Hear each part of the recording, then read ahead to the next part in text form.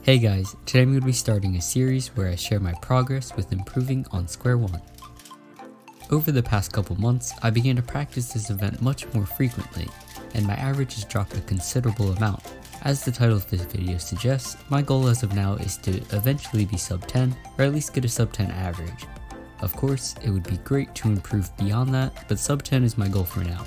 Most people know that Square-1 is a very alg-based event, meaning in order to improve, you most likely will need to learn a fair amount of algorithms. This means that this event is much less intuitive than many others. One of the essential alg sets needed in order to get relatively fast at this event is EP, or edge permutation.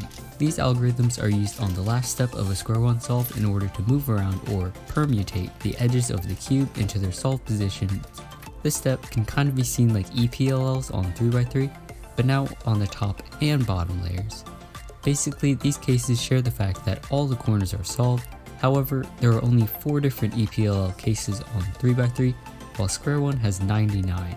On 3x3, the only EPLL cases you can get are H-perm, Z-perm, or either of the U-perms. These are also cases on Square-1, but there are many more due to the addition of the bottom layer as well as certain parity cases.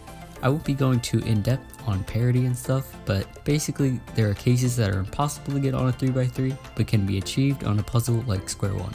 Anyway, definitions and stuff aside, I have been in the process of learning full EP on Square-1, meaning all 99 algorithms, for maybe around a month or two now.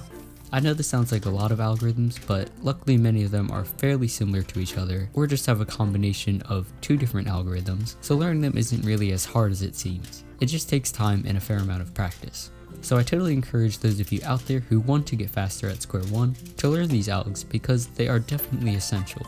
As for where to find and learn these algs, I have been using AlgDB for this whole process, but there are probably some more out there as well. I'll be sure to leave a link to AlgDB in the description of this video, and if you guys know any other alg websites for Square-1, be sure to leave them down below in the comments. So far, I have learned roughly 60 of the 99 algs, so I still got a bunch of cases left to learn. Hopefully, I will be able to get these down within the next month or so.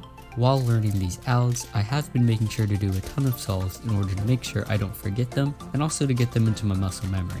Also, I found that recognition for these cases, for the most part, isn't too difficult, but of course I do tend to mess up every once in a while. I don't think there's anything to be worried about when it comes to recognizing these cases, since they only include edges and not corners, so they aren't too complicated.